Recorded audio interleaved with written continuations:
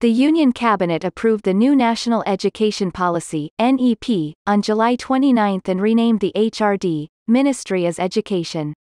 The existing NEP was framed in 1986 and revised in 1992.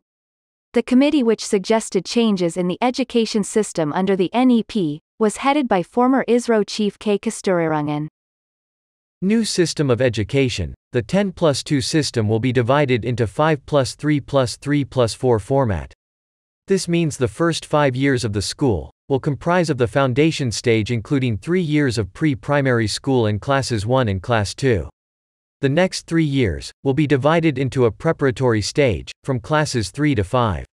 Later 3 years of middle stage, classes 6 to 8, and 4 years of secondary stage, classes 9 to 12. No rigid separation between commerce, arts and science streams. Schools will not have any rigid formation of streams of arts, commerce, science. Students can take up whichever courses they want. For example, fashion studies with astronomy, mathematical thinking, scientific temper to be part of course.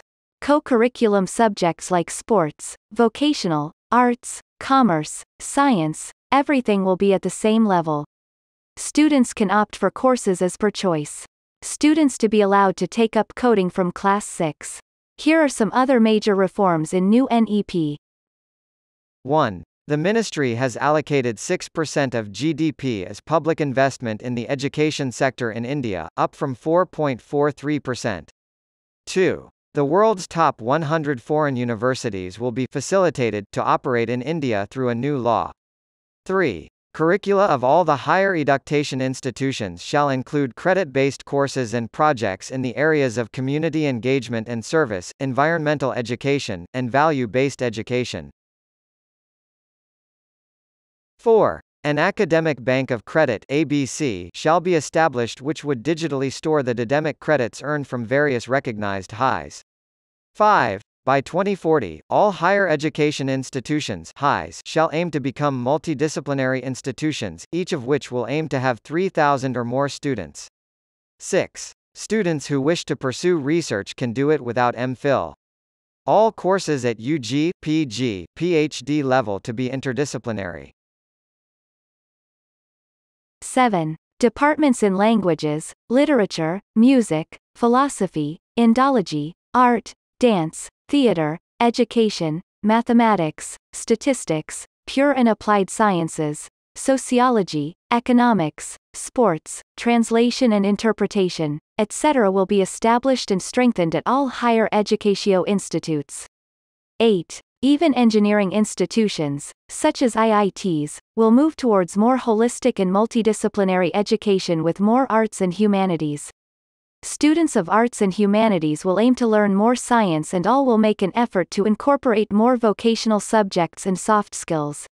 9. All the board exams will be held in 2 languages. Each subject offered in the board exam will have an objective, as well as description exam. Moreover, board exams are to be based on knowledge application. 10. Home language, mother tongue or regional language to be medium of instruction up to class 5. The NEP aims to universalize primary education, 3 to 6 years in the country in the next 5 years. It also aims to provide a foundational literacy and numeracy for all by 2025. Multiple exit options in UG degree (com). The undergraduate degree will be of either 3 or 4 year duration, with multiple exit options. After completing 1 year, a student will get a certificate in a discipline or field including vocational and professional areas, a diploma if a student leaves after 2 years of study, or a bachelor's degree after a 3-year program. The 4-year multidisciplinary bachelor's program, however, shall be the preferred option and will give degree with research if a student has pursued a project along with it.